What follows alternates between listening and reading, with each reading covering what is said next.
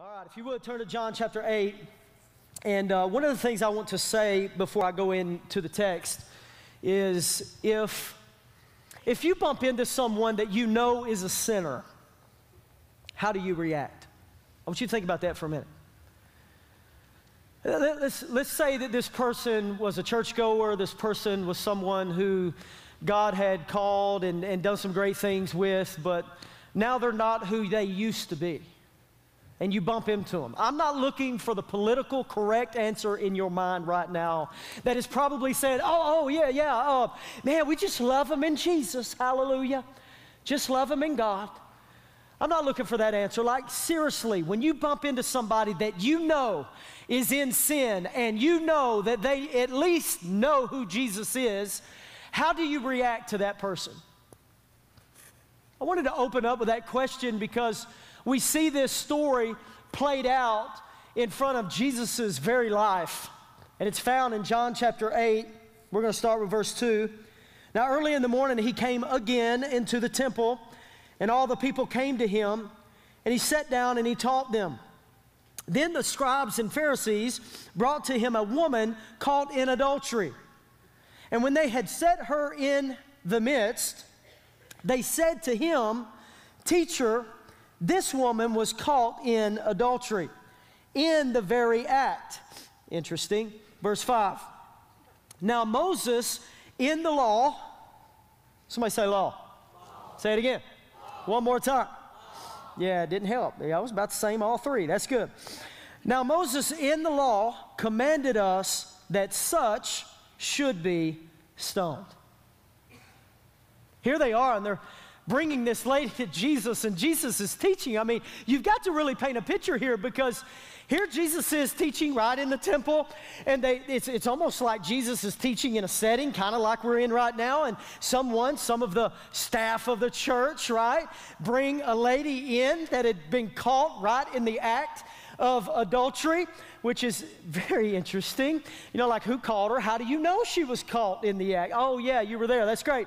Okay, so They come in, they bring her up on the stage, throw her down in front of Jesus and say, "How are you going to deal with this?" Now, here's what I think the issue is in this story. Because we're in a series called No Filter, right? I believe the law had become the filter. The law had become the filter. And you know, we knock Pharisees and religious people and all these people throughout scriptures. Jesus calls them hypocrites, all of those types of things. But if you think about it, they were only acting the way that they had been taught to act. You ever looked at someone and maybe passed judgment on them, or maybe looked at the Bible and said the Bible said something different because you were taught that the Bible said that? Oh, now y'all's gonna get quiet on me? Okay, that's cool. This is the situation that Jesus is dealing with, and all they knew was a filter. All the don'ts and the can'ts, and you can do this, but you can't do this, and you can do that, but you better not do this. And here's what happened. They had been veiled all their life. All their life, there's this veil right in front of them, blocking them from who God really was. But there was this law, there was this thing that we can look at today and go, "Oh, well, thank God we don't have to deal with the law anymore." We're going to talk about that a little bit later in the sermon. But these religious leaders had hijacked the law. They had taken the law and they had added their own rules and traditions. Have you ever seen somebody that would take God's word and then add their own rules and traditions to it, and then get mad at you because you don't follow through on what they think the Bible says? Okay, Sandra, it's me and you today, girl. Come on, put your phone down and let's go. Come on. And here's what happened. They had developed an external filter. It was all about the facade. When Jesus would look at them and say, "You're like whitewashed tombs, pretty on the outside, but full of dead men's bones on the inside." Just a facade. Come on, we do it too. We do it too. We have filters all in our life. We try to look like something that we're not. Heck, I got a picture to show you, because I think this is part of our filtered life. Come on, throw it up here. Come on. Some of y'all before and after filters. Y'all know, come on, quit pointing. I'm just saying, You know you look like this, but you posting this. And when you post it, everybody goes, woo. I seen that girl at Walmart the other day. She ain't looking nothing like that. Come on. Woo-wee. You know, because why? We always try to be someone we're not. It's a filter. Go on. I think I've sent you a couple more things there. Oh, there's your one. Yeah. That's actually what we probably look like. Go to the next one. That there. Yeah, go to the next one. That's that. I'm so sorry, Jill. You're going to have to live with that in about 15, 20 years. But this is, have y'all ever done that old filter? It makes you look older, right? So I did that, and this makes me look this old. This was actually probably 50 years from now. Keep going to the next one, but this is what we think we look like, right? Come on. This is like, oh, yeah, now that's Jamie. Now, that boy right there, now that is who Jill fell in love with right there. I'm going to go and tell you. She couldn't resist. Go to the next one. I got a couple more just for funny, right? There's your one. Hello. What was this? Is this TikTok or something? All that Snapchat, all that sinful stuff. Yeah, go to the next one. Yeah. Oh, hey. Hey, girl. Hey. Yeah. And those are real chains, by the way. That's not a filter. She blinging. Go to the next one. Yeah, check this one out. Hey. Yeah. What you doing? Now, y'all know we do not look anything like that, right? I think they got another one, right? Oh, yeah, there's your one. Yeah, let's quit. Now, that's not a real chain, which it was funny because Jill's chain looked just like that. It was hilarious. I think there may be one more. Oh, y'all can't handle that. Quit. Pull that thing out. Stop that.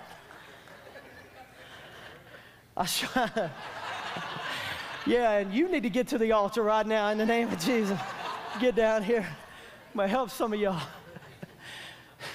I pulled up some social media stuff because this is a very heavy sermon.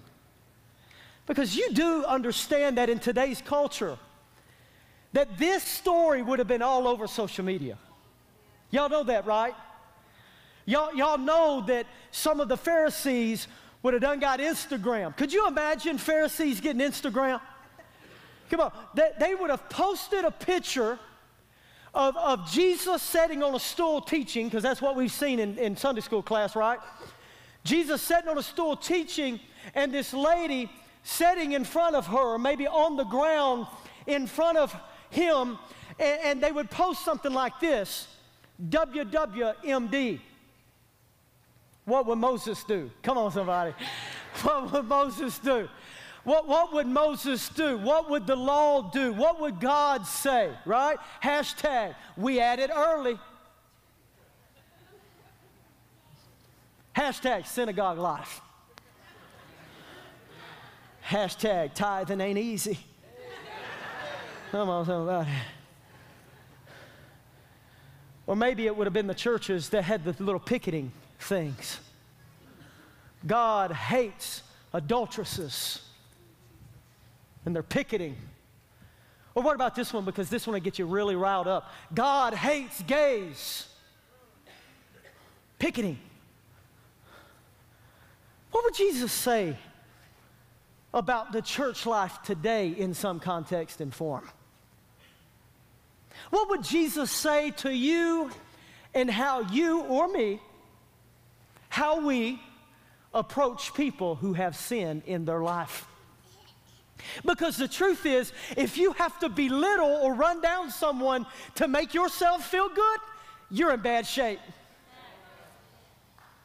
If you have to look at someone else's sin and you think that the sin that's in your life or the sin that used to be in your life, and I know you done got your life all cleaned up and you're really good and you're like perfect, you're Miss Princess when it comes to the church world and life, you're king, queen, whatever you are. I understand that God's cleaned you up and you never have ever sinned since the day you gave your life to Jesus. I understand that. But what about the people who may not be like you? Are we going to look at those people and say, hey, because they're not like me, what you going to do with them, Pastor? How are you going to address this situation? Because that's what they were saying to Jesus. I mean, because by the time that Jesus shows up on the scene, these people had produced a heartless, a cold, and an arrogant brand of righteousness. Self-righteousness. I'm better than you. How many of you know I'm not better than anybody? I'm no better than the lady right now that is selling her body and shooting methamphetamine in her arm. I am no better. I am no better. Do we understand that? We've got to get it in our psyche. And if we really want to see revival and God do something, we've got to accept the people who God accepts. Come on.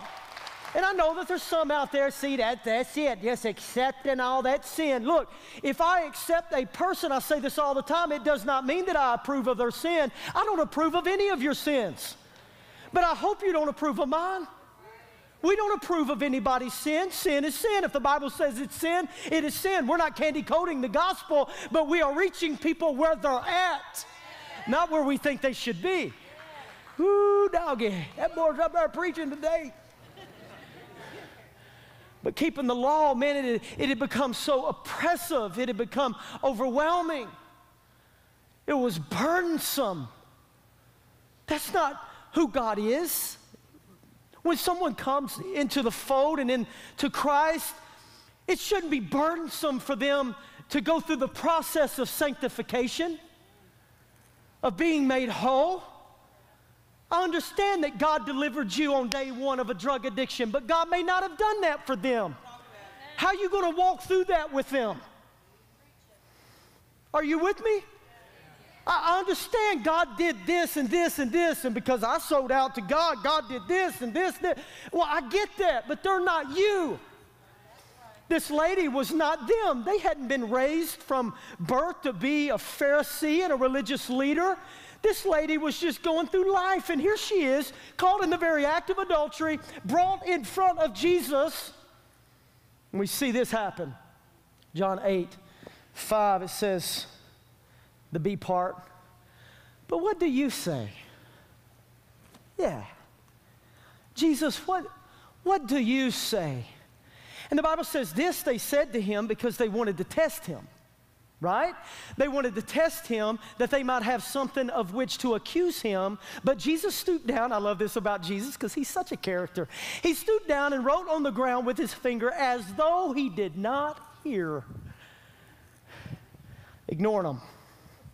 I've always been intrigued to find out one day what in the heck was Jesus writing in the sand. You know what I think would be hilarious?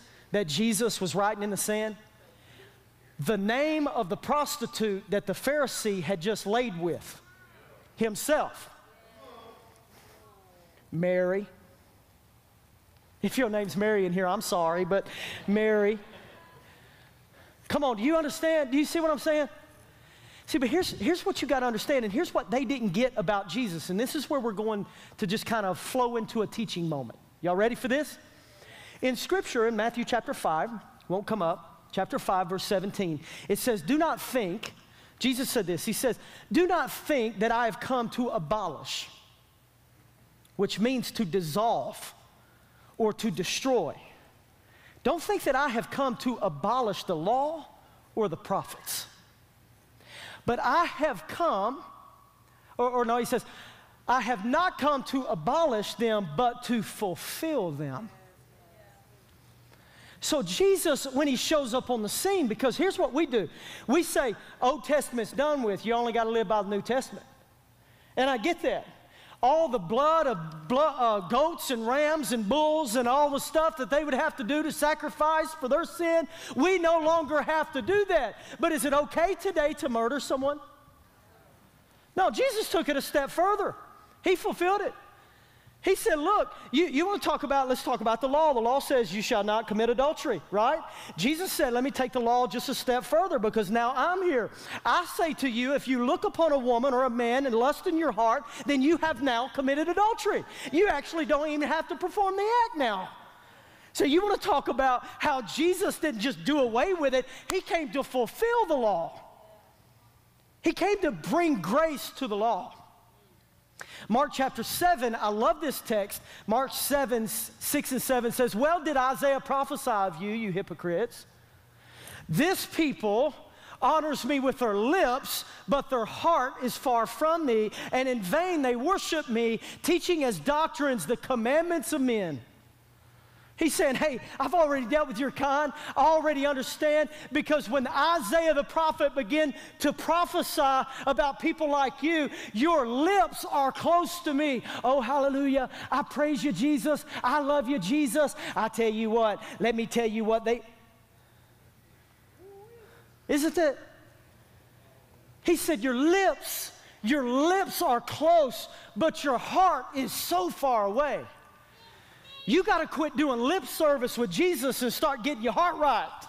That's what that means. We, not just you, we have to get our hearts right with God, because if we don't have our hearts right with God, guess what's going to happen? Somebody's going to come up into our midst and we're going to judge them.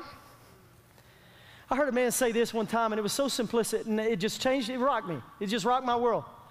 He said, what are you judging sinners for? Sinning? If you judge a sinner, what is the base of your judgment? Them sinning? Guess what sinners do? Oh, somebody said it. Guess what sinners do? Sin. What do? Sin. Say it again. Sin. Sinners sin. This lady had just been caught. See, you want to know why I think a lot of people continue to sin? Because they just haven't been caught yet. John 8, 7 and 8, let's keep on in this text. John 8, actually verse 7, it says, so when they continued asking him, he raised himself up and said to them, he who is without sin among you, let him throw a stone at her first. Let me read that again. He who is without sin among you, let him throw a stone at her first. My friend, let me introduce you to grace. This is the grace of Jesus. This is the veil torn down. Jesus did something in this moment. You know what he did? He brought grace and truth onto the scene together. There was grace, there was truth. The truth was this lady had sinned. She had been caught in the middle of an adulterous act. I mean, that was the truth. But Jesus was there offering grace. John 1:17 says this, check this out. It says, for the law was given through Moses. We know that, right? For the law was given through Moses. Grace and truth came through Jesus Christ. I want you to remember that as we end this sermon today, because grace and truth, where did it come from? Jesus Christ. Everybody today, there's a gospel out there today that's just preaching grace, grace, grace, grace, grace, grace, grace. That's great. But there's truth that always follows the grace. And we'll see that in a minute. On Wednesday morning, I began to struggle with what to preach this weekend. I had 3 different sermons. I was just cooking them. Pastor Kevin, you probably know what I'm talking about. You know, you just got 3 different directions. I could go this way, I could go this way, I could go this way. Where do I go? And by the end of the day, honestly, I was just frustrated, because usually by the end of Wednesdays, I'm done almost with my sermon, and I'm ready to go for the weekend and taking care of some other things. And I come to Hope Center graduation. If you've never been to a Hope Center graduation, get your tail out, because it is amazing. It's great, and it started at 7 o'clock on Wednesday night, and I'm still kind of struggling, and if you were a pastor, you would know what I'm talking about. Until you get it done, Pastor Kevin, until you get it done, it's in your head. You can't think about anything else.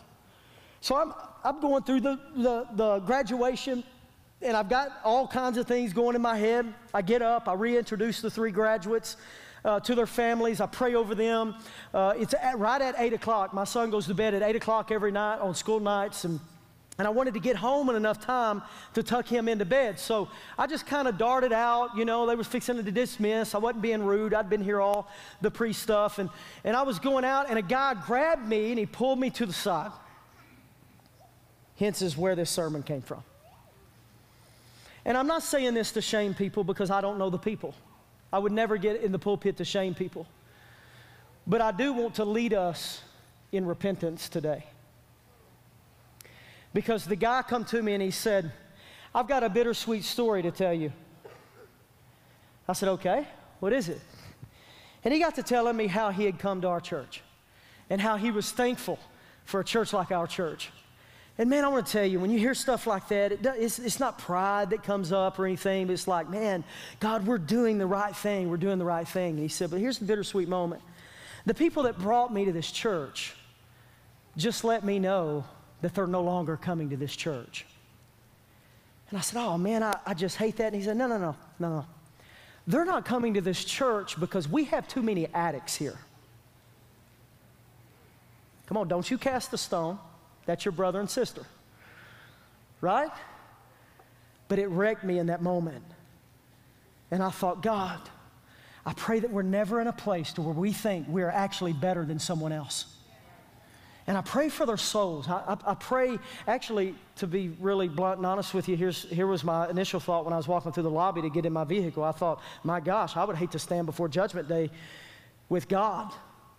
And God say, why did you leave the place that I called you to? Why did you do this? Why did you do that? And you go, well, there's too many addicts over there. In other words, there's too many people around there that sin, right? And it's almost like they label you. If people will look at me sometimes and go, you're an addict. Well, no, I'm a blood-bought, believing, redeemed, delivered, sanctified saint of God. What the heck are you talking about?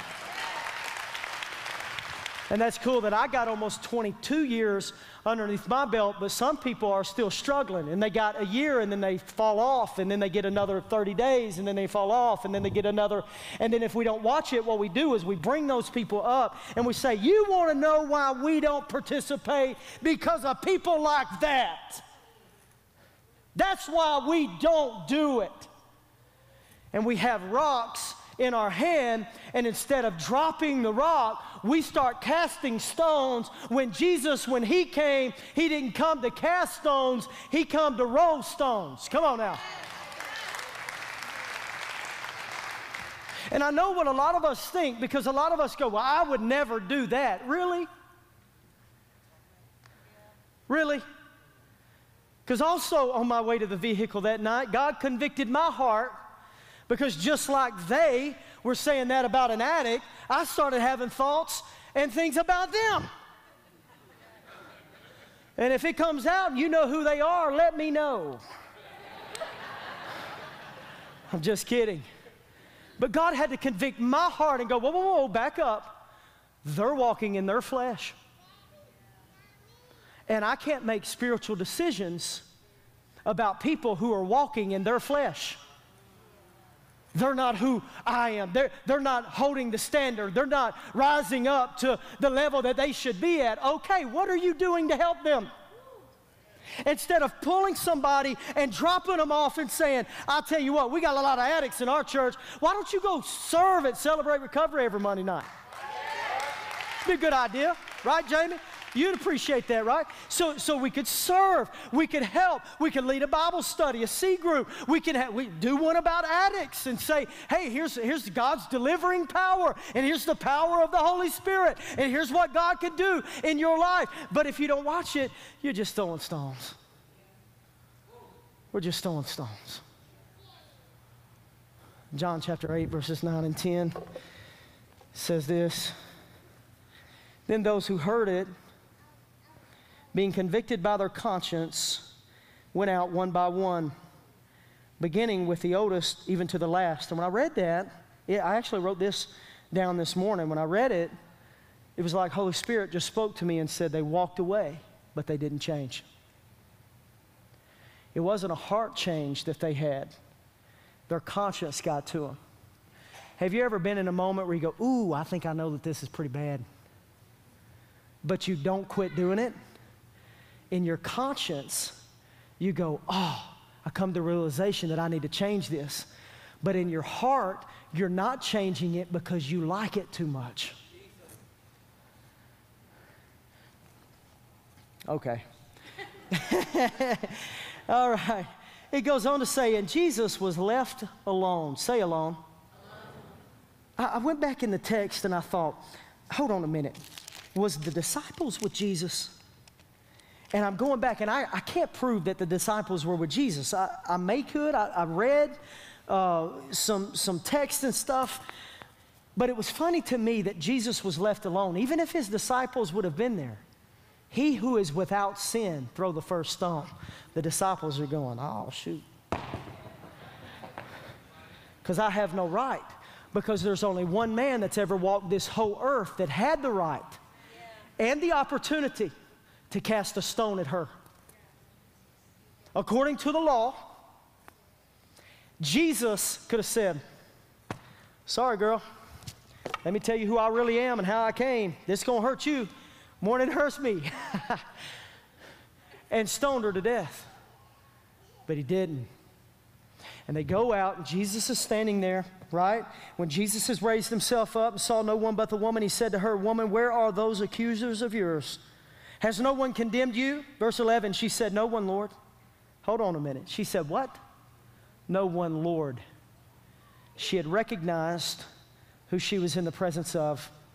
She said, no one, Lord. And Jesus said to her, neither do I condemn you. Go and sin no more. Grace, neither do I condemn you. Truth, now go and sin no more. That's the gospel that's not really being preached today. The gospel being preached today is, neither do I condemn you. Hey, there is therefore now no condemnation to those who are in Christ Jesus, who walk not, Christ Jesus, who walk not according to the flesh, but according to the Spirit of the living God. Hallelujah.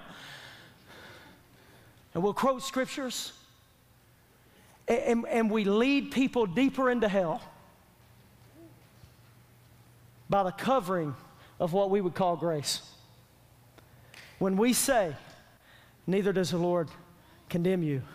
Now come and let us show you how you don't have to sin no more.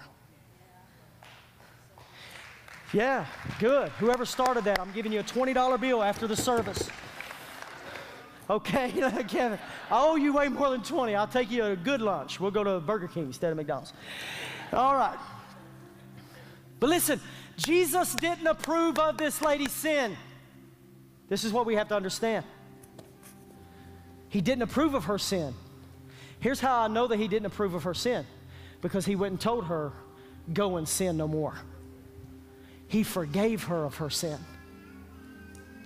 You know what the law was built to do? The law. It shows us what God wants out of us.